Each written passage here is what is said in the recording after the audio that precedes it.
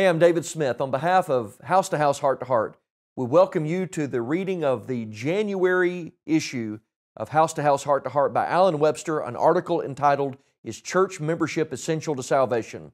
Hang on, we'll be right back after the break.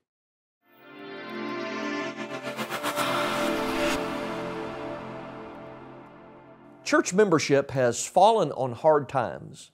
Fewer people are members today than in previous generations. Nonetheless, God has not lost interest in the church. This is where He waits to bless people with all spiritual blessings. The Bible teaches that church membership is essential. It does not teach that membership in any denomination is essential or even acceptable. Before you dismiss this article as dogmatic or think its author should be marginalized, ostracized, dismissed, or pitied, consider a few thoughts. Salvation is God's gift on God's terms. People think that since there are good people who do not belong to any church, no church is necessary. The question is, does morality equal salvation? Being good does not save anyone in the church or out. Cornelius had high morals but needed Christ to be saved. Man's opinions will not matter when God hands out destinies. Human reason runs counter to divine wisdom. The Lord said, "My thoughts are not your thoughts. As the heavens are higher than the earth, so are my ways higher than your ways, and my thoughts than your thoughts." Only God can save. He gave His Word so we can know about His church, and He gave His church so that we can know about His Word. The Bible is His map to heaven. Church membership is God's prerogative. People speak of joining the church, but this is not how church membership works. A student cannot say, I think I will join the National Honor Society. A baseball player cannot say, I am joining the All-Star team this year. One must qualify and be invited. A sinner cannot join the church. God adds its members. The Lord added to the church daily those who are being saved. Only He decides membership. No Bible congregation, not even the apostles, voted on candidates for membership. Well, someone might say, join the church just means to pick a church in your area. It is true, Christians must find a congregation of God's people with which to worship and work. Becoming a member of a local denomination is not the same thing as being a member of Christ's church. Church rolls will not be used at judgment to determine entrance into heaven. Jesus will consult the Lamb's book of life. Many on church rolls will be surprised to find that they were not in His book. Christ's membership is church membership. If one can be saved out of the church, he can be saved out of Christ. But one must be in Christ to be saved. To be in Christ is to be in His body, and to be in His body is to be in the church. One must be in the church to be in Christ, and it is impossible to be in Christ without being in the church. Since being in Christ is identical to being in the church, no one can be saved outside of Christ's church. The church is not the Savior, but Christ is its Savior. Peter's sermon on the church's inauguration day shows that salvation and church membership are simultaneous events.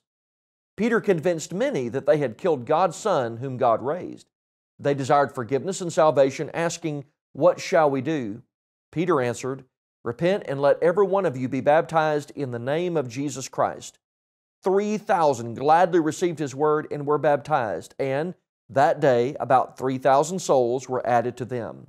Subsequently, the Lord added to the church daily those who were being saved. Thus, the church was where God put every person He saved. The world is under condemnation, so He transfers a saved person from there to the kingdom of His Son, a place of no condemnation. Both remission and membership occur at a penitent believer's baptism.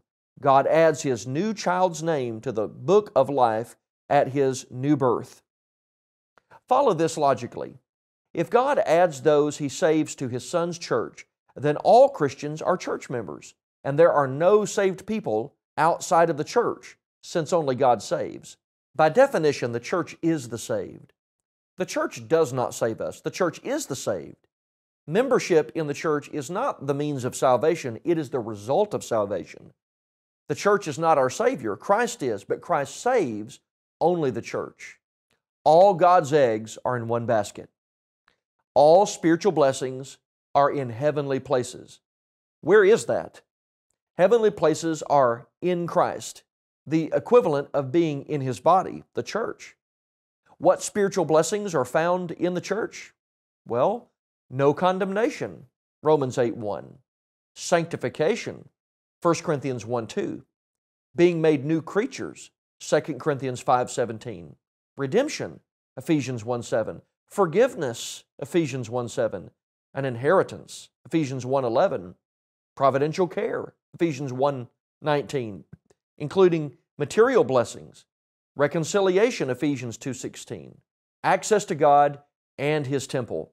The church is the habitation of God. He dwells in Christians. All of God's promises, indwelling of Christ, indwelling of the Spirit, names enrolled in heaven, salvation, treasures, completeness, spiritual life. Spiritual blessings are unavailable in the world. Those outside Christ are dead in sins, without hope and without God. Those in the church are made alive in Christ and reconciled to God.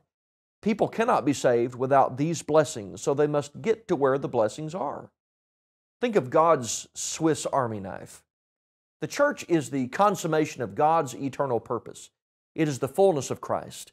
A careful look at the New Testament shows the church everywhere.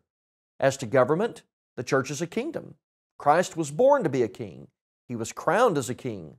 Thus, His church is called the kingdom of heaven. The kingdom is spiritual, not of this world.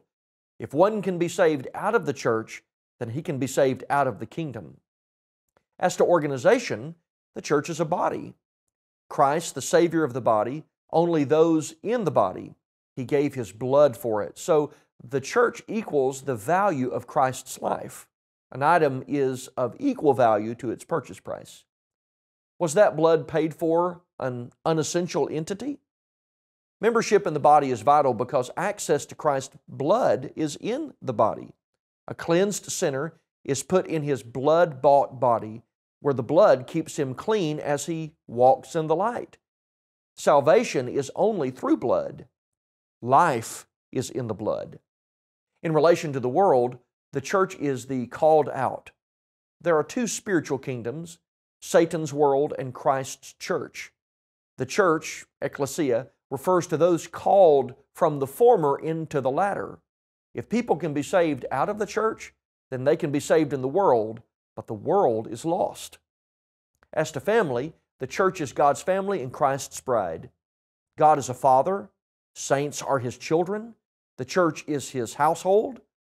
Christ is preparing the church for her wedding day when she will be presented as His glorious bride, free from sin, holy and blameless. Out of the shadows, into the light. Old Testament institutions, events, and characters were recorded for our learning. They served as a shadow of the good things to come. In them, God often placed salvation in a location. Noah's family could only be saved in the ark. Rahab had to remain in the house with the scarlet cord. A manslayer was only safe in a city of refuge. The city of refuge is a type of the church of Christ. Three parallels between them include the following.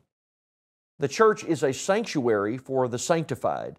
Those in Christ are in a sure refuge from condemnation. They are protected by the Lamb's blood. Satan's claws cannot snatch God's child from God's hands. Sinners can escape death only by fleeing to the church. In ancient Israel, a manslayer could not go to his town's civil authorities for help, nor could he rush to the local synagogue. His only hope lay in getting to one of the 6 cities of refuge before the avenger got to him. Our only hope lies in Christ and His church. A manslayer had to remain in the city to remain safe. Picture the avenger, angry over his loss, lingering outside the city, perhaps sharpening his knife under a tree. He cannot harm his target in the city, but he hopes the manslayer will get bored and visit home. Then the avenger could kill him without reprisal. One must continue in the church by obedience to the Word until life ends. Christians are warned about drawing back to perdition. How shall we escape if we neglect so great a salvation? an open door policy.